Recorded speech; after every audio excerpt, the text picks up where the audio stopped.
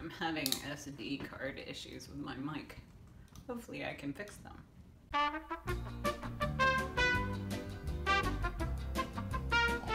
There we go. You know I love sinking funds, and you know I love EveryDollar, so why wouldn't I do a video explaining everything there is to know about creating and keeping sinking funds in EveryDollar?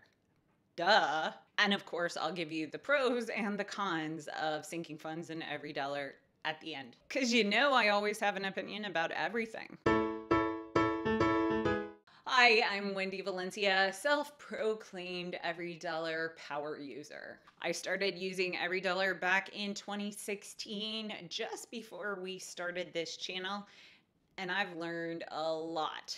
And I've seen some really massive improvements to EveryDollar in that time. One of the most recent improvements happened about a month and a half ago, and it was the ability to track and use sinking funds in EveryDollar effectively. They've had the ability for a long time, but they never worked quite right, but they fixed it. It seems to be golden. So as you know, we have a lot of sinking funds, and these are our sinking funds. And now I'm going to walk over to my computer. So as you can see, I am back here. I have created a new budget. It's from July 2013 because it's easier if I create fake budgets from before than current. We're going to add a new budget group, and we're going to title it Sinking Funds. Or sinking funds. Our first one is going to be a Christmas sinking fund, because if you celebrate Christmas, you got to have a Christmas sinking fund. You're going to go over to the drop down menu on the side and click Make This a Fund. And then your starting balance, you can only enter the balance in the month that you're in, and then you want to enter your savings goal. And for this, we're doing $1,000. And see that cute little piggy? That tells you that it is a sinking fund.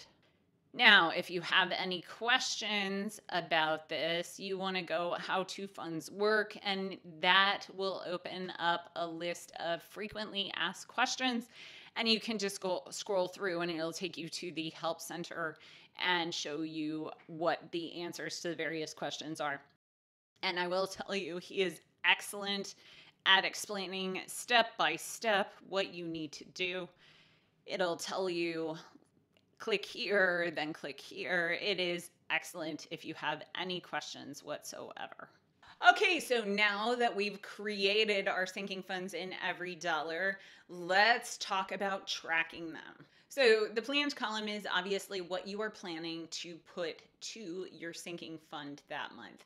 But this second column right here can be a little confusing. That column can either be remaining or spent if you click this little drop down arrow. So what is the difference? The remaining drop down arrow is the balance of your sinking funds. Plain and simple, it's how much money you have in your sinking fund. The spent column can be one of two things depending on whether you track a positive or a negative in there. The spent can either be the amount you put in or the amount you've taken out, or both probably. I haven't done that yet, but I bet it can do both. So what do I think of the fund toggle switch? It's really good if you, use one savings account with lots of funds all piled into one pile, so keeping track of individual amounts of money. It is also good if you use cash envelopes for your sinking funds. But if you're like me and use Capital One 360 for your sinking funds, it's probably legitimately just as easy to track them in Capital One 360 because they're already broken out and you can just see the various transactions going on. But it's good for like backup to make sure all your transactions have gone through. So pros and cons. Pro number one, those pigs are really cute.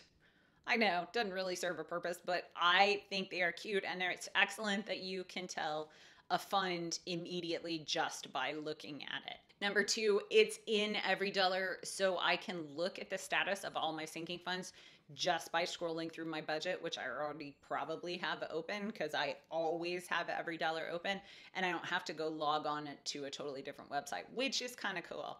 and I can just, see a running total of how much I've got going on in there. And number 3, I alluded to, I can actually track whether the money has been removed or deposited. So all of those are great for sinking funds. Keeping track digitally is fantastic. So what are the cons? Con number 1, the spent column is confusing. Like, is it how much I put in? Is it how much I've taken out? Is it both? I haven't really had to track taking money out yet because I don't use my sinking funds that much.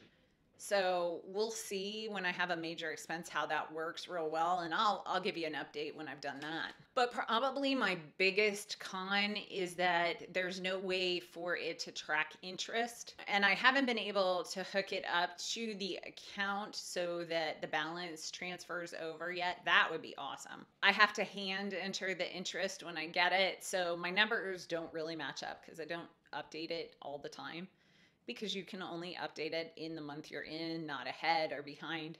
So I legit almost never have the exact number in EveryDollar. So for example, in my car repair replace fund, we have $442.44 actually in the account, but my EveryDollar says we have $442.16.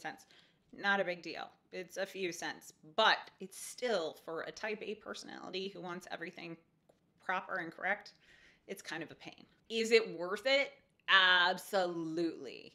Does it help? Yes, because you know what? The more organized my money is, the better the choices I make with it.